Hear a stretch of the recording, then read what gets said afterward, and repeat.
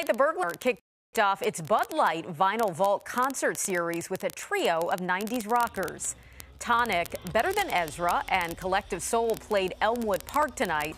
The crowd was about half full, and those that came out loved hearing the alt-rock classics. Organizers asked attendees to wear masks while not eating or drinking, which follows CDC guidance. They're happy to offer people something to do on a beautiful start to the weekend.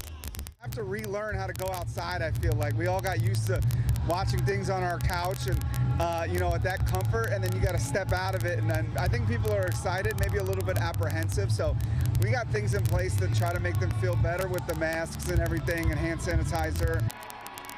10 News is a proud sponsor of the Bud Light Vinyl Vault concert series, and our own Rachel Lucas was up on stage tonight. You see her there.